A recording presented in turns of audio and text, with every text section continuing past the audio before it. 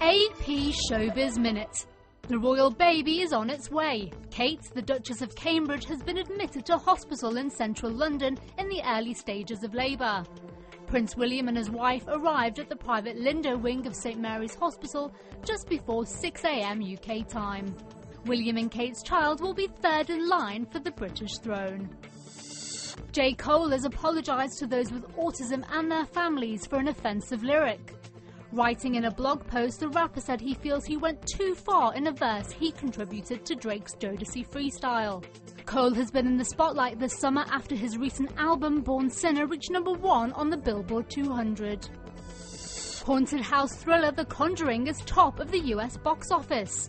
Taking an estimated $41.5 million on its opening weekend, it unseated Despicable Me 2, which dropped to second place after 2 weeks at the top spot.